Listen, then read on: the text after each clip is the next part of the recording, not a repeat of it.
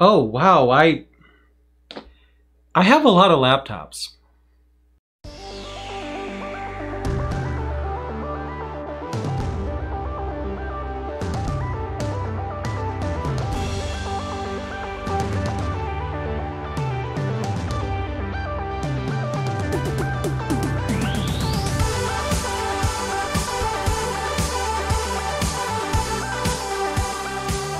Hello again, YouTube land. Jay once again with another video. And you know, recently somebody told me that they think I have a laptop addiction. I mean, can you believe that? Wow, I can't believe they would say that. So I figured I'd just grab all the laptops that I have lying around and just kind of see how many I do have here. So let's see what I have. So first of all, I have the System76 Oryx Pro.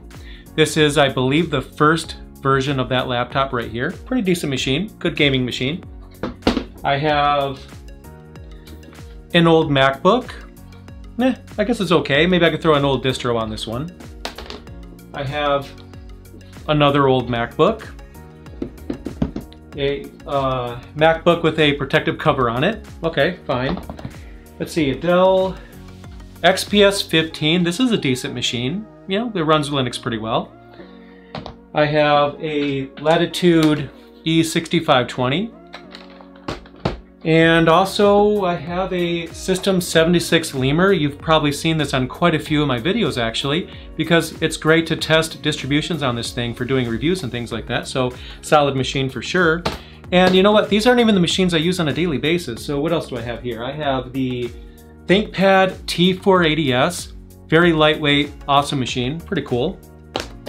I have the ThinkPad X1 Extreme. This is the first edition that they came out with, and you know, this is also a good gaming laptop. I like this one as well. And then I have what is possibly my favorite laptop of all, the System76 Galago Pro right here. That's pretty cool. Love this machine. So, oh, wow.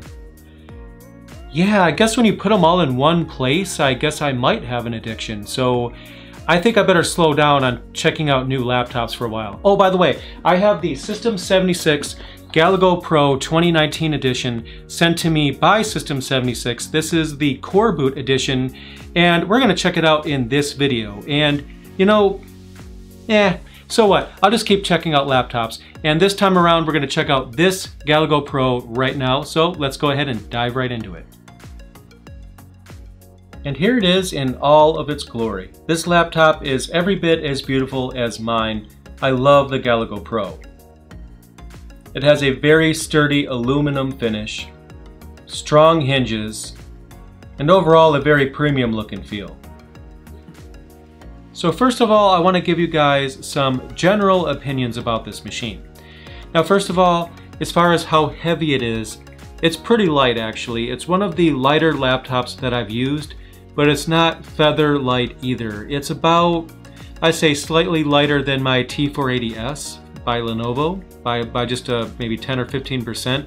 So it feels really good and very portable, but it doesn't feel flimsy. There's just no flex anywhere. Like I could just press into the palm rest. I know you can't see this, but you know, it's not flexing. I mean, overall, I mean, I could just I'm not going to try too hard to bend it, but it's basically a pretty solid build quality.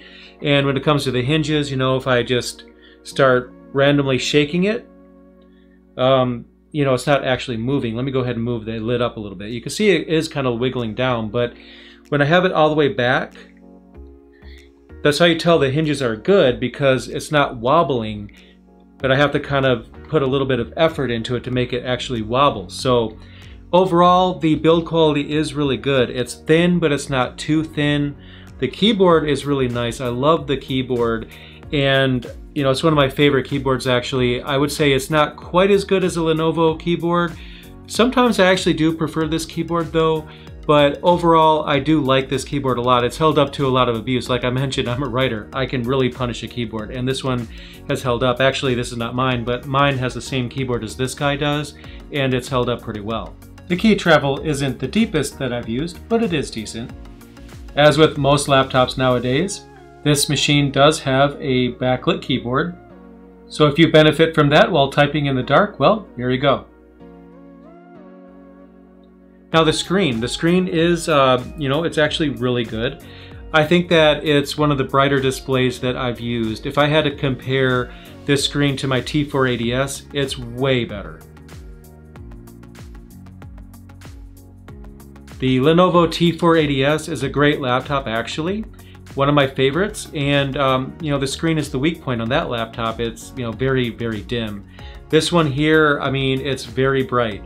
Not the absolute brightest that I've ever used, but it's exactly what I'm looking for. It's just as bright as it needs to be, and I think that's actually pretty cool. So the screen is awesome, and then when it comes to the trackpad, I would rate it probably a 7 out of 10. It's not the worst trackpad that I've ever used. It's one of the better ones. But one of the other System76 laptops, I think it was the Darter Pro if I'm not mistaken, has what I feel is the best trackpad of any laptop I've ever used. So this laptop isn't quite at that level when it comes to the trackpad, but it's good enough. It's a little bit on the small side, as you can see from my fingers right here. I usually like my trackpads to be a little big, but that's fine. I mean, it gets the job done. My fingers do feel like they slide over it very well. There's a little bit of friction. It's not quite as slippery as other System76 laptops, but it's not going to feel weird, and I think that you'll actually probably like it. I definitely like it as well. Now when it comes to ports, on the right hand side of the laptop, we have a USB-C port with Thunderbolt, a standard USB 3.1 port. For connecting an external display, we have both a mini display port and HDMI, an SD card slot, and then we have a hardware Ethernet jack. Now that's an actual important thing for a lot of people. Some companies would try to lead you to believe that nobody cares about Ethernet jacks anymore. Totally not true. Part of my job is configuring switches and routers, and let me tell you, it's orders of magnitude easier to do that on an Ethernet jack than it is trying to get a USB serial connection going. And you guys that do this know what I'm talking about, and will probably also appreciate the fact that there's an Ethernet jack on this laptop. On the left-hand side, we have the power button, which you have to hold for about a half a second to turn it on. I think it's pretty neat that it's on the side. Basically keeps it out of sight. Also on the left side, we have a standard USB 3.1 port. We have the microphone port, we have the headphone jack. I like the fact that those are separate. I've had some issues on Linux in the past when we had combo jacks. I don't quite know what the issue is. I've never run into that issue on System76 laptops because every one that I've ever tried, they're separate. I think that's a good thing. Then on the bottom, you know, still feels pretty sturdy down here. I love the fact that we have these really long rubber feet on the bottom and the top. It just makes it really hard to slide around. I mean, I'm putting some decent, you know, I don't know how well you can see this, but I'm putting some decent energy into trying to move or slide this thing. And I can get it to slide a little bit, as you can see here, but you can see that the desk is actually moving a little bit when I try to move the laptop. So it's actually great, because if I'm just a klutz, and let's face it, I am, and I'm just doing my thing and accidentally slide it, well, it's not going to go flying off the desk. And when you have a premium laptop like this, you definitely don't want it spilling onto the floor. That would not be a good day for sure. Like most laptops nowadays, the Galago Pro does have a webcam.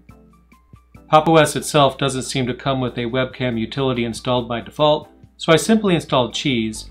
And I'll go ahead and open that right now so you can get a feel for how good the quality is of the webcam.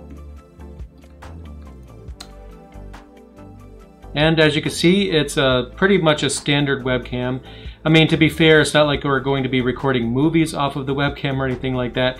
It's only mainly used for web conferencing, so I do think that it does get the job done. And of course, I guess you guys are curious about Coreboot. After all, that is featured on this laptop. So let's have a discussion about that. Now, first of all, there actually isn't a whole lot to talk about. I'll explain. So I was unable to get actual footage recorded off the HDMI port of the Coreboot screen because the screen recorder can't activate until after it boots. What you see right now is the boot device selection screen. So if you wanted to boot into a flash drive or something like that, this is the screen you would go to in order to do that, and you get to this screen by pressing escape. And actually, this is pretty much all there is. There are no settings whatsoever. And I'm not really sure how I feel about this, because during my career I've always had a lot of BIOS settings to change. It's just something that I'm used to. Doesn't really mean I have to change settings, I just like to have a lot of control.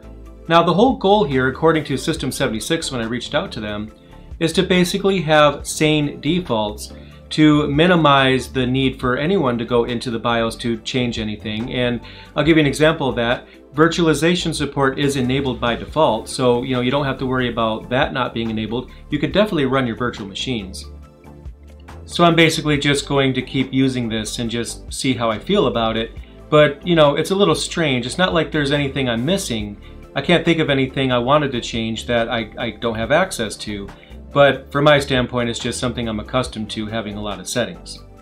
Now, if there are any settings that you would like exposed that you don't have access to, let System76 know, because they are open to suggestion. This is just the first version of their Coreboot implementation, and it'll surely evolve as time goes on and they get feedback from their users, so make sure you let them know what your opinion is. Now, I basically feel like it might be a good thing that we don't have to worry about BIOS settings and the machine boots a lot faster as a result, but maybe your opinion will differ on that. But having Coreboot is great because we have an open source BIOS implementation in this laptop, which is one step closer to being completely blob free, which, is definitely a great thing. One benefit of Coreboot is that it is supposed to enhance the boot speed. Is it faster? I just pressed the power button, and I am not going to edit this part of the video so you can see for yourself. I do think that was pretty fast.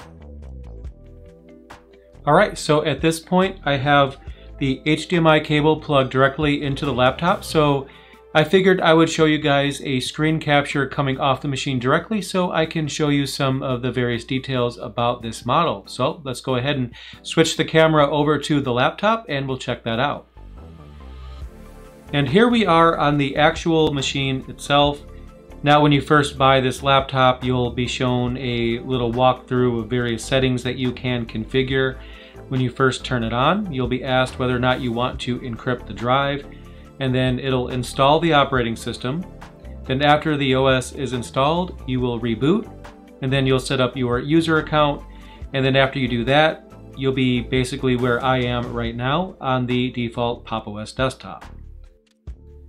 This laptop does ship with Pop! OS 19.10, but you can opt for Ubuntu if you prefer standard Ubuntu instead. So one of the things that I love about the implementation of Pop! OS on this laptop is that everything is integrated very well. I'll show you what I mean. So if I bring up settings, and then we go to devices, and then firmware, we can see right from GNOME settings which firmware revision our laptop is actually on. We get the version number right here.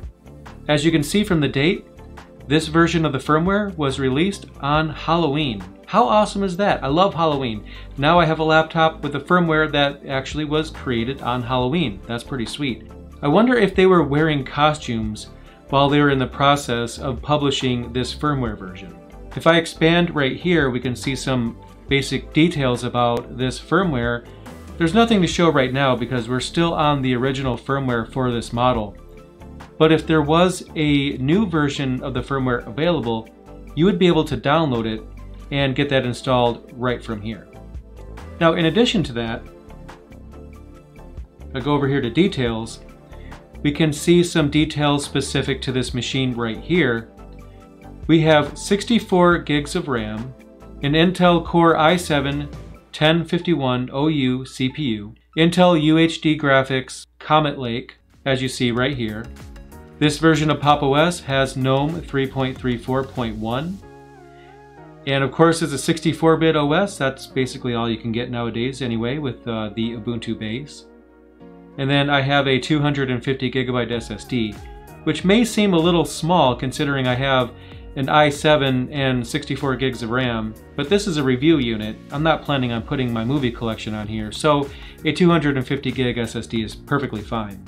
Now earlier I mentioned integration. Now right here we have OS upgrade, so I can upgrade the operating system right from here. Now 19.10 is the latest version as of the time I'm recording this video, so there's nothing new to upgrade to just yet. but if there was a new release of the OS, of Pop! OS, I would be able to click a button somewhere in this area here, and that would allow me to go ahead and upgrade to the latest version. That's pretty cool. Speaking of cool, we have Pop Shop, which is part of Pop! OS. And right here you see this little circle that's spinning. It's basically checking for updates. Now, there aren't any updates to install because, you know, everything is currently up to date. But here on the Installed tab, it shows all the current apps that I currently have installed here. And if I had updates, we would actually get the option of updating individual applications, or we could update the entire operating system straight from here. Now, of course, I didn't even mention the whole purpose for Pop Shop in the first place, which is to install new applications. And here we could basically install apps really easily without even needing the command line. So for example, if I wanted to install Steam, I simply click on it, click install, put in my super secret password,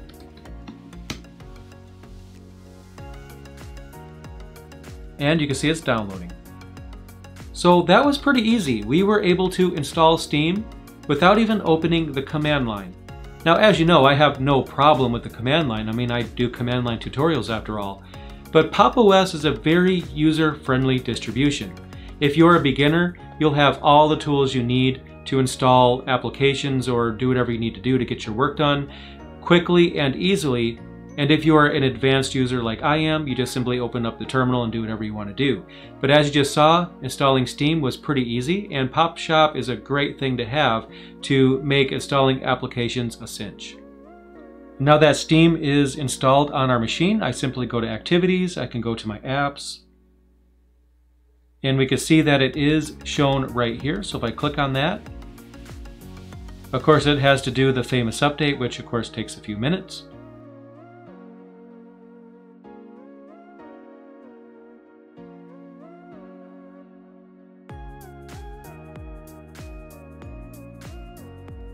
So there you go. Steam is working just fine. I had to fast forward through that really long installation process.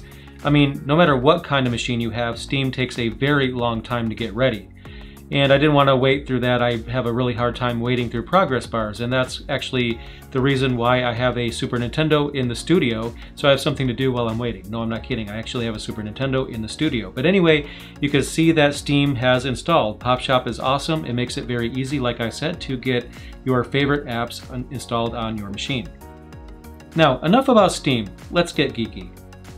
Go ahead and close all this here, and I'll bring up a terminal. So I'm going to show you the output of LSPCI for those of you that are curious what kind of hardware components are actually in this machine.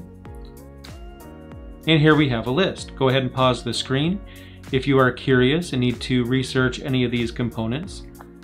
And I'm not going to read all of this to you, but you can see things like the Ethernet controller, for example. We have the Realtek card right here. This is the model number. We can see that it is a gigabit Ethernet card. We have Thunderbolt 3 here on this machine. You can see the Intel network card that is here, and so on. And to give you more information about the CPU, I'll just do this. Scroll up a bit here. And of course, we can see that it is an i7-1051OU CPU. It has a base clock speed of 1.8 gigahertz. That turbo boosts up to 4.9 gigahertz, if I remember correctly.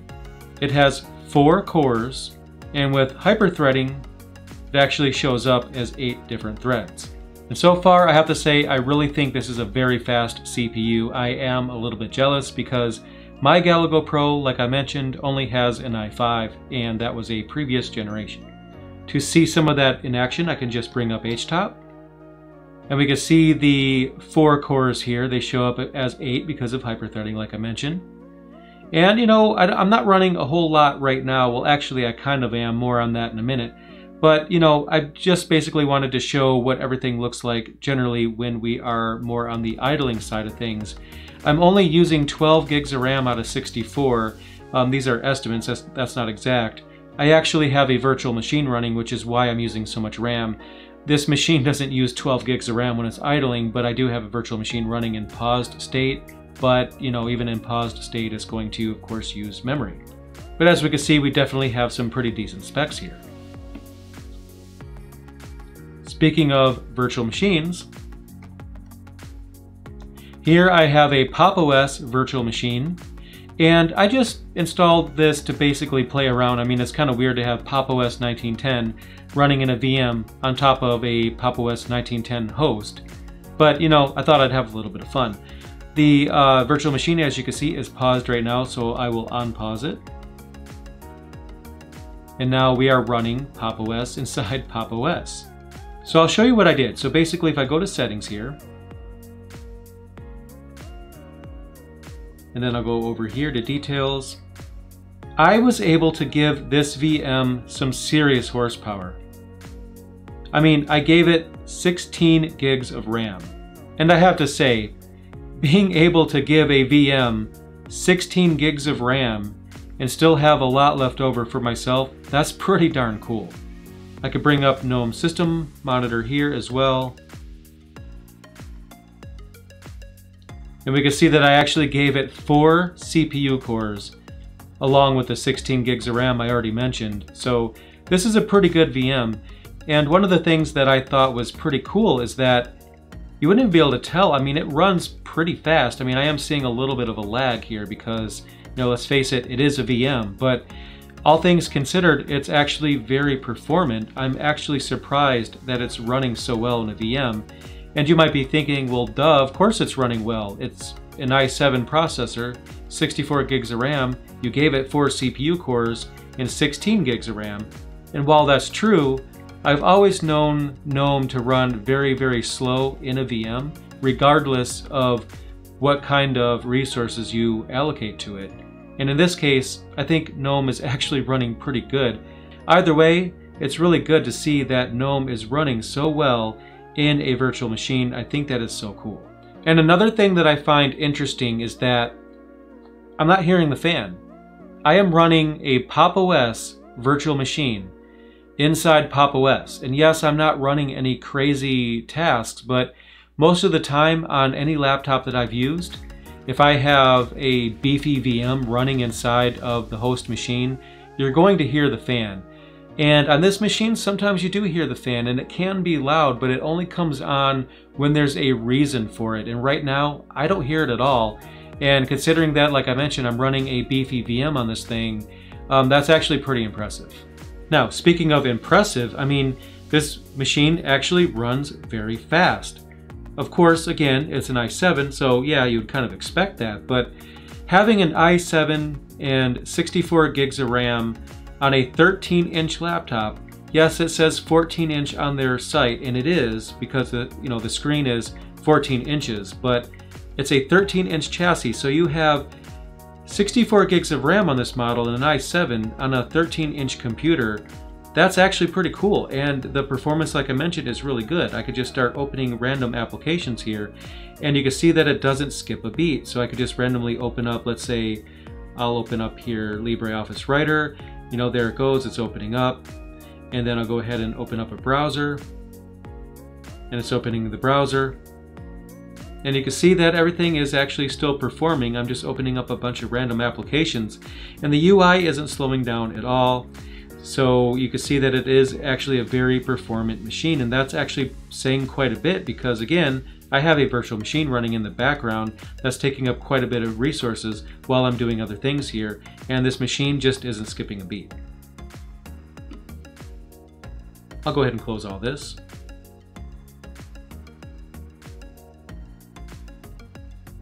And I'll go ahead and shut this VM down.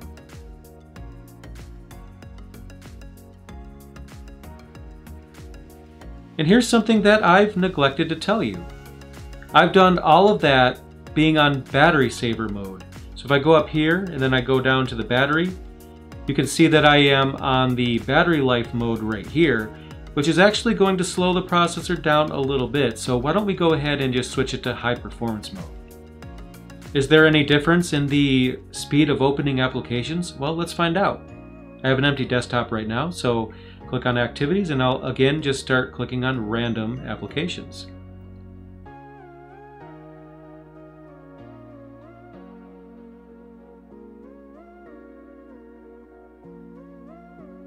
There's LibreOffice.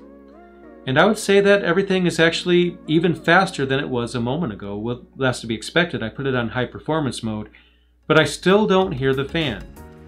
Now I'm sure it's going to kick on in a minute because I am opening up a bunch of things all at once here, to be fair, but you know, it is actually performing very well. And now I am actually hearing the fan a little bit. It's not on very loud. It's staying relatively quiet, and I can hear the fan because I'm actually listening out for it, but this machine, like I mentioned, the fan comes on and you will hear it, but it only gets loud when there's a reason for it to get loud, and right now it's actually pretty quiet. It's really awesome that this laptop is able to keep up with my workload. My day-to-day life is basically creating virtual machines, running scripts and programs and terminals, doing voice calls, conference calls, things like that, browsing the web, of course, checking email, playing games, those types of things. And this laptop does all of that for me with no problems whatsoever, and it does it way faster than my current Galago. Again, I'm kind of jealous and I kind of want to buy this one. So, what's my verdict? What do I think of the brand new 2019 System76 Galago Pro? I love this laptop. I kind of already knew I would because, like I mentioned several times, I have the previous model. The chassis is exactly the same. The keyboard's the same, the screen seems the same. I mean, they might be different, but I'm not noticing any difference whatsoever from the external side of things. But from the inside, we have, like I mentioned, a faster CPU. We have Coreboot. This model can support up to 64 gigabytes of RAM. So that allows you to get a lot of work done. And especially if you are a developer, a sysadmin, you're a DevOps person, if you're into any of those engineering type roles, I think you really will appreciate that because you can run a bunch of containers on here, some virtual machines to get your work done. I think that you'll actually really enjoy this machine. Now, if you are a more general user, you just want a laptop to surf the web, it's really good for that too. You can spec this out with, like I mentioned, up to 64 gigs of RAM, but if you want to keep the cost down for general usage, you can opt for a slower processor and maybe less RAM.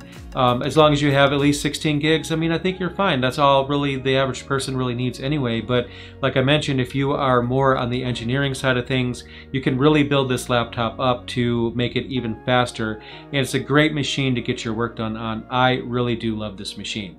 So I'm going to try very, very hard not to pay System76 to keep this machine because I really, really like it. I really like having 64 gigs of RAM. I really like having an i7, a very fast i7. I like this machine quite a bit. Highly recommend it. So I'm going to go ahead and get this packaged up and send this back to System76. So I want to thank them for giving me the opportunity to review this laptop. You guys are awesome. Thank you so much.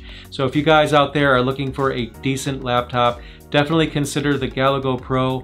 It's not going to play like high-end games like Doom or something like that because, you know, it doesn't have a dedicated GPU. But as long as high-end gaming is not your use case, I really think that this machine will do everything else you could possibly want a machine to do very, very efficiently, and you'll be definitely satisfied with that. So what are your thoughts on the System76 Galago Pro? Do you already have one? If so, what are your opinions of it? Are you thinking about getting one? Let me know in the comments down below, and I will see you in the next video. Thanks for checking out my video. I really appreciate it. If you found it useful, click that like button, and if you haven't already done so, make sure you subscribe so you'll see the latest content as soon as it becomes available. If you want to help me out, there's links down below for my Patreon page, as well as links for purchasing my Linux books, and also my affiliate store, which has a listing of Linux compatible hardware that I've actually tested personally. Thanks again for watching, and I'll see you in the next video.